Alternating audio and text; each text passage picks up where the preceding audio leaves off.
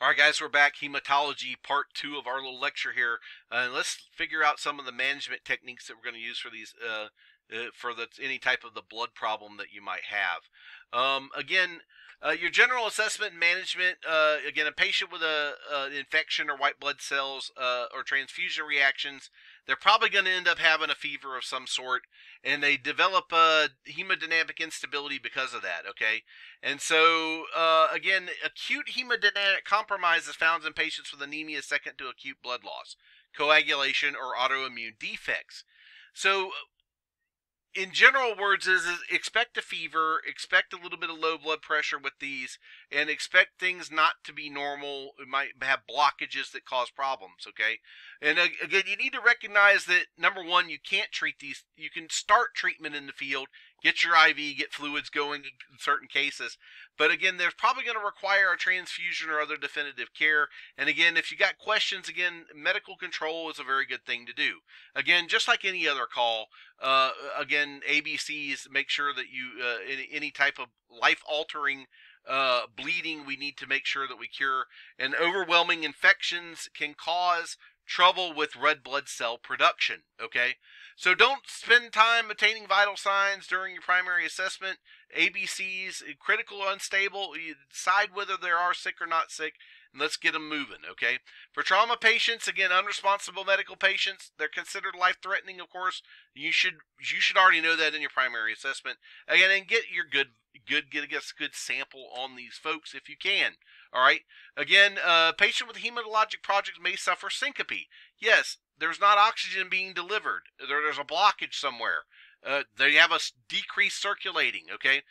You need to ask about bleeding order. Again, GI being upset might be actually bleeding into the GI tract. Black tarry stools. Do we have any blood or vomit or coffee ground emesis, okay? Again, look at your bleeding of the gums, by the way. Look for that. Look at signs of changes in urination, if they've been bleeding or peeing blood. Again, menstrual problem patterns that they have it. If they've got any allergies, any medicines they might be on, especially if they're on a bleeding medicine, something that's going to affect the bleeding, okay? Do they have a history of hemophilia, sickle cell disease, cancers? Again, cancers destroy bone marrow, and yes, that the leukemia patient, okay? So they can destroy white or red blood cells in that case, okay?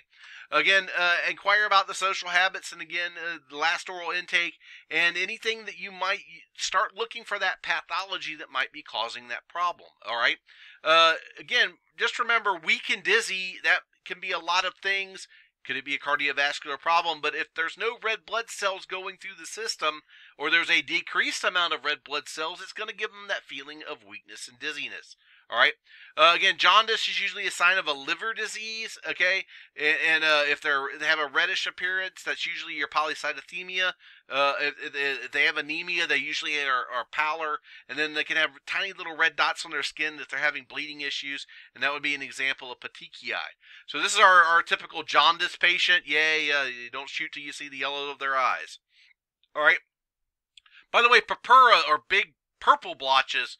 And so this would be an example of petechiae, and I wanted to see if they had the purpura.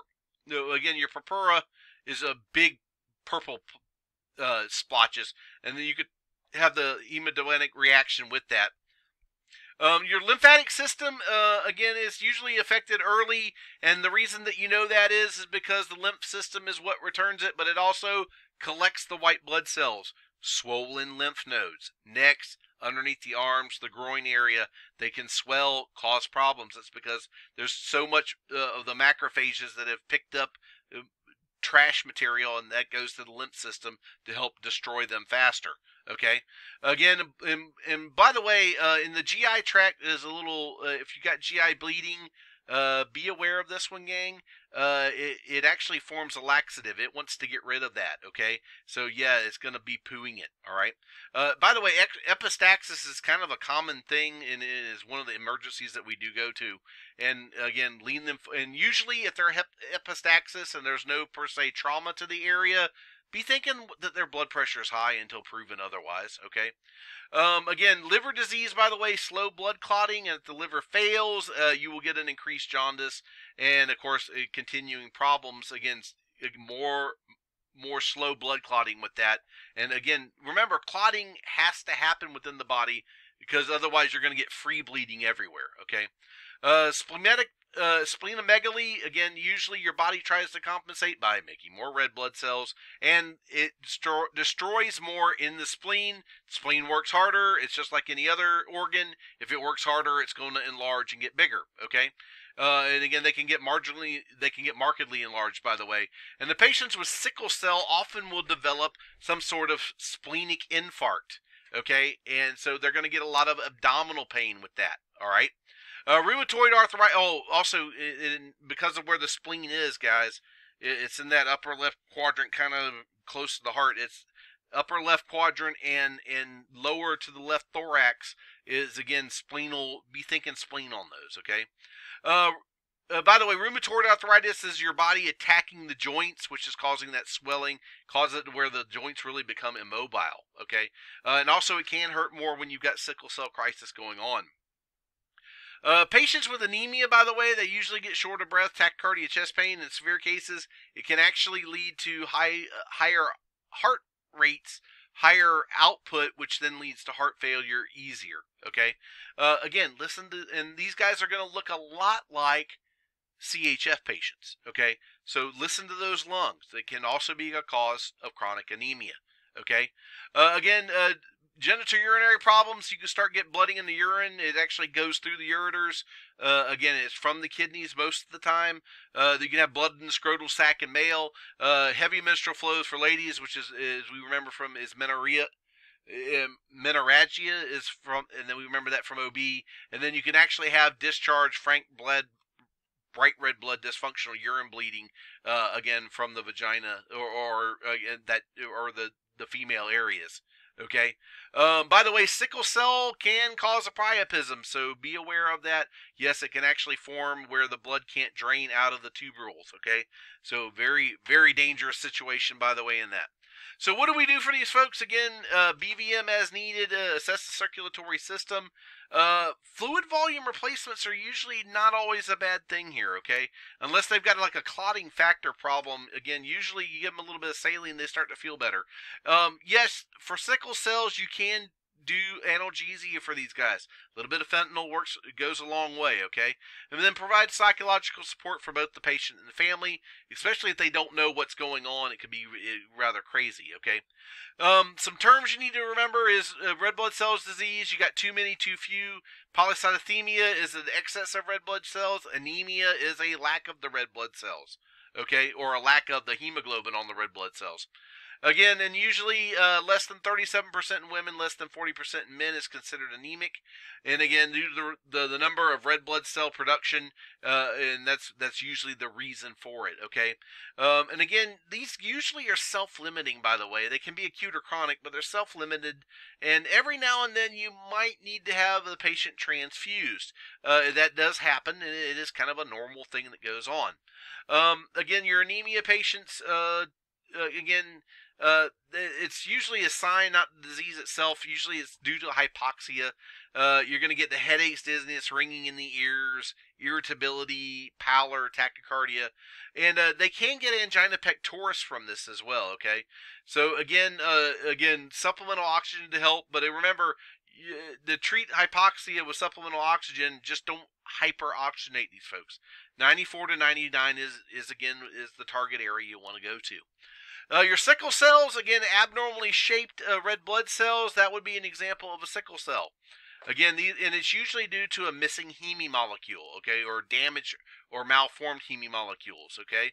So again, what happens is, in a sickle cell crisis, normal red blood cells start to deform and assume a sickle shape. This changes their hemodynamic flow patterns and may lead to occlusion of some blood vessels. Blockage of blood vessels leads to hypoxia, a shortage of tissue oxygen, and necrosis, localized cell death. A crisis occurs when a cascade of events is triggered, namely, localized hypoxia leads to anaerobic metabolism and the accumulation of acid metabolites. This in turn causes further sickling, and the process is amplified into a crisis.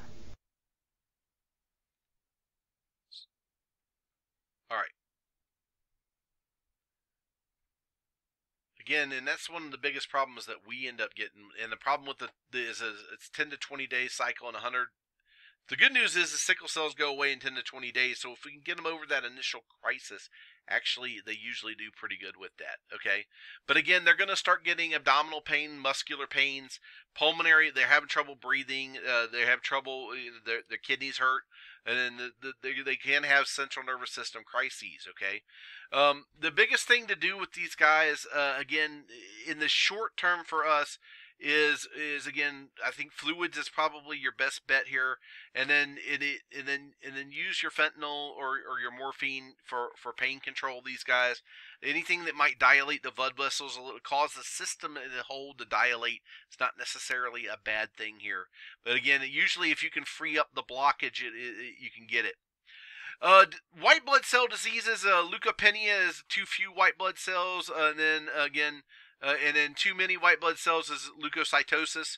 And again, these are the number of and it's usually due to a bacterial or fungal infection. And again, the magic number is 5 to, it says 9,000, and we can actually probably go up to 10 and you're okay. But again, white blood cell counts 10,800 to 2,300 per cubic milliliter of blood is considered a bacterial infection. Oh, Scott, I'm not going to know that in the field. No, but you can feel lymph nodes, okay? So, and you can see signs of increased white blood cell production, okay? Again, fever is another good one for that, okay? Now, you can also get leukemias, which, again, there's all kinds of different leukemias. And, again, some are more aggressive than others, okay? And usually, though, when they have leukemia, which is cancer of the blood, they usually use some type of chemotherapy. And the death is usually due to the infections and the bleeding because of that. And then the signs and symptoms may vary. By the way, if you do have a leukemia patient that is currently under leukemia treatment, put a mask on. I know that we're doing it kind of right now for COVID, but these are the folks that, yeah, you need to give additional protection so they don't get sicker, okay? And whatever you do, don't stick them out in a freaking ER waiting room, the cesspool of bacteria out there. These guys usually have a compromised immune system. Again, treat them in kind of a reverse sterilization, all right? So consider fluids, by the way, for your leukemia if they appear to be dehydrated. Analgesics work good. And again, the biggest thing is they're going to need to get to where they can boost the immune system, either by giving them white blood cells or by giving them some sort of antibiotic to increase it. Your lymphomas, again, the malignant lymphomas of the Hodgkin's disease and then non-Hodgkin's, and long-term survival rate is better now for Hodgkin's lymphoma. So again, these are the lymph glands where these cancers of the lymphatic system are occurring. Okay, again, you get fevers, night sweats, a lot of weight loss, again, fatigue, pruritus. You know what? Time to look that one up. I'm gonna have to hit the old because I don't even know what it means. I'm sure I do, but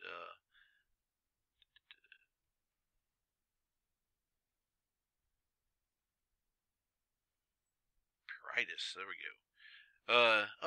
Itchy skin. Okay, why don't we just call it itchy skin? All right, that's our Scott's big word for the day. Pruritus. There you go.